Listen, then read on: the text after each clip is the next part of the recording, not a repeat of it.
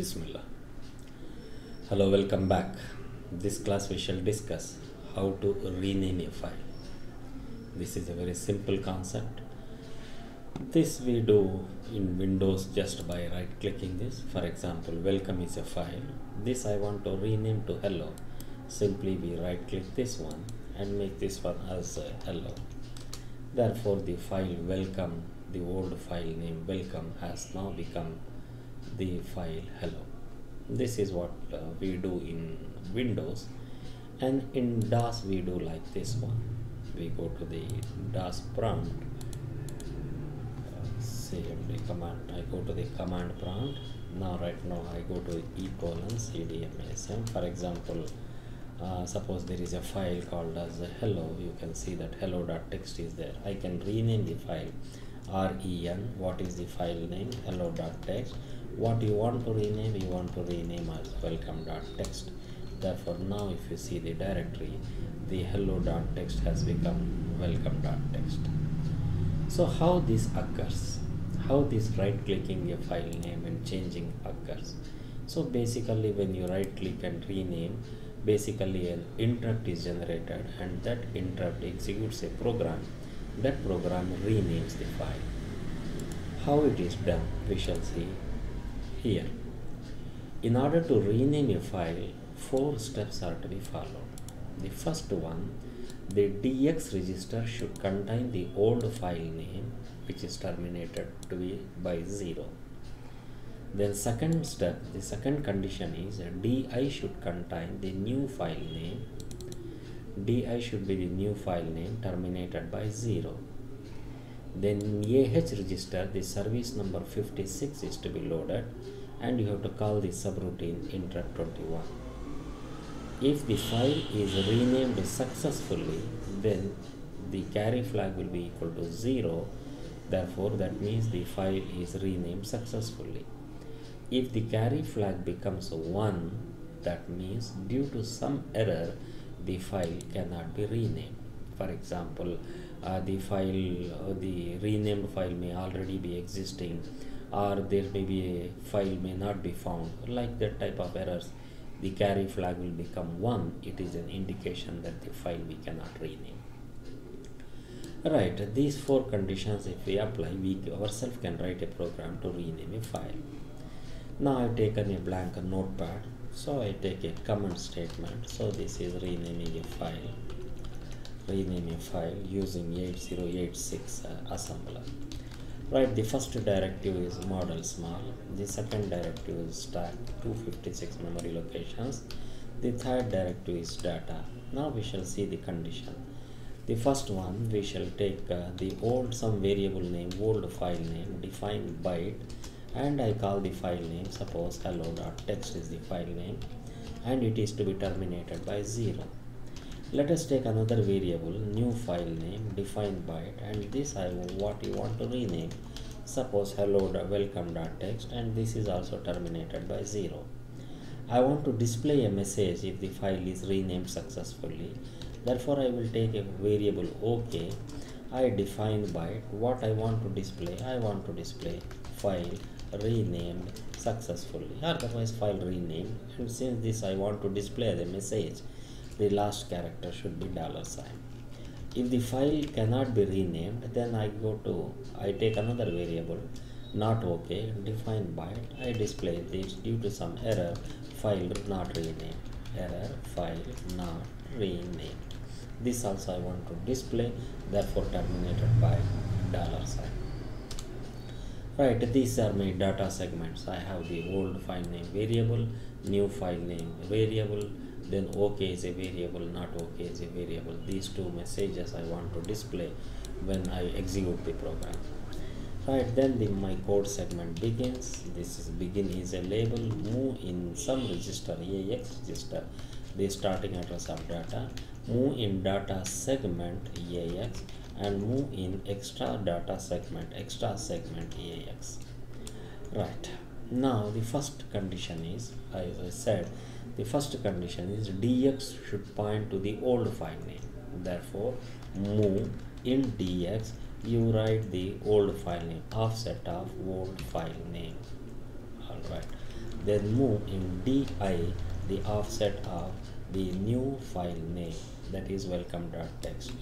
Then the third condition is the AH should be equal to 56H. Therefore this is the service number. Then I call the service routine interrupt to 21. Now if the carry flag is 1, jump on carry, I go to some label error. In error what I display is, that is I have to display this message, error file not renamed. In order to display a string, there are three conditions. The first condition is this one, the dx should point to what string you want to display. I want to display not okay. Then the second condition is AH should be equal to 9. The third condition is to interrupt should be equal to 21. Right. If the carry flag is there, then we display the message error file not renamed. Suppose if the carry flag is not 1, then I have to display the same message. Therefore, then I display dx is equal to, this one is what display? I want to display file rename. Therefore, I put the variable OK. Therefore, we put the variable OK in AH equal to 9, interrupt 21. After displaying this one file rename, it should not display file not rename. Therefore, I make a jump, unconditional jump to something say over, and in over I terminate it. Therefore, over is move in AH comma 4CH. This is the service number for exit to the DOS prompt at the begin. Right. So this one extra segment, it means data segment, extra segment. The first condition dx is pointing to the old file name, di is pointing to the new file name. Okay, that is we want to rename hello.txt to welcome.txt, and in case if carry flag is 1, that means I have to display this message file not renamed. Therefore I display that by 3 lines. If the carry flag is not 1, that means it was successful. Therefore I display by these 3 lines, I display file renamed. Alright, then I exit to the operating system. Alright, this we shall call this file. I save this as, I call it as my rename.asm and all files. Right, now let us compile this one. Let us go there, and here I give the command tasm for making the object file. The file name is my rename. Right, see there are no errors. Then from the object I have to create exe, therefore I link it. Now it is asking the object file name, therefore I give my rename. Exe I want to keep my rename.exe. Right, now I require a file, well, hello.txt. Therefore this file I will, here itself I will make this one is equal to hello.txt. Now hello is there. Now you can see that if I run the program, this will become welcome. Alright, now let us run the program. The executable program is my rename. Right, here you can see that if I execute this program will become my rename, welcome. So now when I run this, you can see that the file is renamed, and see that the welcome, the hello.txt has become welcome.txt. Again if I run the program, then it will try to search the file hello.txt, but since hello.txt is not there, it cannot able to rename. Therefore it will give error file not renamed. So see that error file not renamed has come. Therefore this is a simple routine which is executed when you rename a file. So the 4 conditions I repeat again. The dx register should point to the old file name. The di register should contain the new file name. The service number is 56H with interrupt 21. If everything is successful, then the carry flag is equal to 0. If something, suppose if the file is not found, suppose if it cannot able to rename, or if it is a protected file, or if the file what you are renaming is already existing, if cannot rename, then in that case carry flag will be 1. That is what we examine here. Alright, we have put the first condition, the dx is pointing to the old file name, di is pointing to the new file name. AH56 is the service number and interrupt 21. So these are the three lines which renames the file, and this is only for our purpose. We want to display whether the file renamed successfully or whether the file not renamed due to some error. Right, this is a simple program for renaming a file.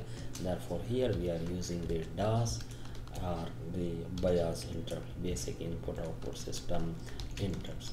Why? Because we are using the AH equal to 56 and interrupt 21. Likewise, all these things are the BIOS interrupts, and this one is the DOS interrupt. Right, here we are using the extra segment because by default DI uses it. Therefore we use this one, extra segment. Extra segment here refers to extra data segment. Hope this would have given a understanding of what is meant by renaming a file, and how simply by giving the right click and rename, how all these things internally happens. Right, I have taken the file name explicitly, but here you can pass these two things as argument and you could have done, but this is an introductory lecture. Therefore I have taken the file name, actual file name, and the actual renamed file name for example.